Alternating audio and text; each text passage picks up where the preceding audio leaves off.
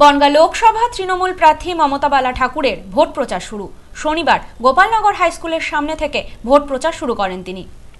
ভোটের প্রচার শুরু করলেন বনগাঁ লোকসভা কেন্দ্রের বিদায়ী সাংসদ তথা বনগাঁ লোকসভা নির্বাচনের তৃণমূল প্রার্থী মমতা বালা ঠাকুর।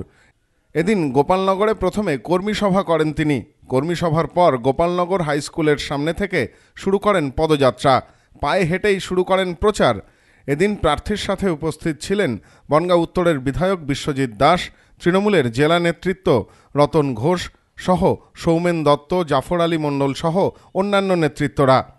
এদিন গোপালনগর বাজার পর্যন্ত প্রচার চালান মমতা ঠাকুর।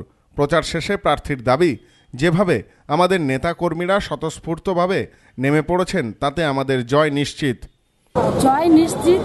যেভাবে আজকে বুথের কর্মীরা নেমে পড়েছে বনগাঁ লোকসভায় গোপালনগর থেকে আজকে আমার সেখানে দাঁড়িয়ে মানুষের যে উৎসাহ, আমরা মনে করি তৃণমূল কংগ্রেস একটা বনগাঁ লোকসভা জয়ী হবে 100বার। এ ব্যাপারে বিশ্বজিৎ বাবু বলেন, আমরা সারা বছর মানুষের সাথে সংযোগ রেখে কাজ করার চেষ্টা করি। মানুষ আমাদের সাথেই আছেন। আমাদের সারা বছরই মানুষ জনসংযোগ থাকে, মানুষের সঙ্গে রয়েছি।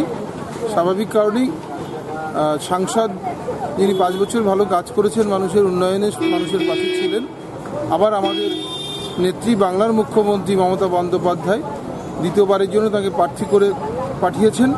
আমরা আজই একটা কর্মী সভা করেছিলাম, মানুষ উপচে পড়েছিল সে ভিড়, এবং তারপরেই সবাই মিলেই আবার আমরা গোপালনগর বাজারটায় একটা পরিক্রমা করলাম। সব্যসাচী ভট্টাচার্যের report, news no man's land, Gopalnagar.